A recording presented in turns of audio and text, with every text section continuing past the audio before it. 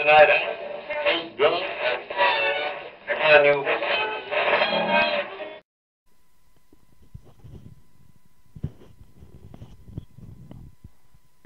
Members of Wizarding Society, I bid you a good evening. This is your Minister for Magic, Millicent Bagnold. I speak to you all tonight from my office at the Ministry of Magic via the Wizarding Wireless Network. And though I may not be standing before you, that does not in any way negate the magnitude of my speaking with you this evening. Today, I signed a bill to increase the amount of funding that our Department of Magical Law Enforcement and the RRs receive. I am sure you are wondering about how this increase is going to affect you, and why we are doing this. I will not mince my words. The stability of our world has been threatened by terrorists who call themselves Death Eaters, and as the head of your ministry, it is my duty to protect you. We are currently facing severe and dangerous threats, but your ministry has never failed in the duty that we have been tasked with, and we shall not do so today.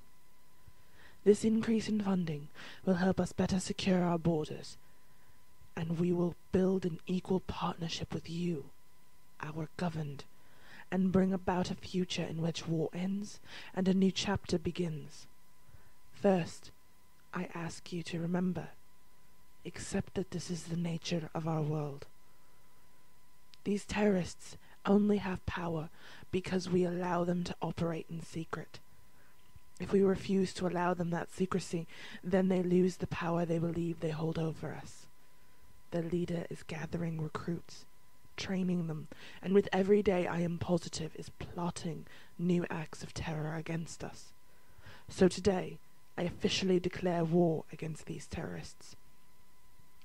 Today, the tide turns. Today, we begin rebuilding our forces. Today, we begin the process of dismantling the Death Eaters' power structure. Today, I set a goal that I know together we can achieve. A world without war. A safe haven and country for our citizens in which to grow strong. Still, I will not shield from you the fact that remains. There will be difficult days ahead. Things may grow darker before we see the light. But I promise you, the work I began today is only the beginning.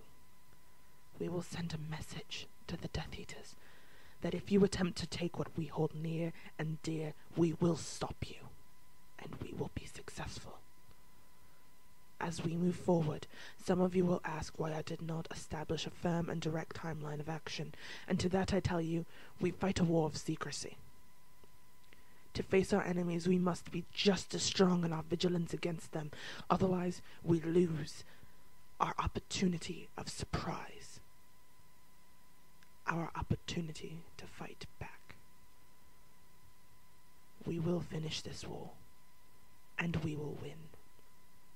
I assure you of that. Good night. Tonight, hey, Bill, can you...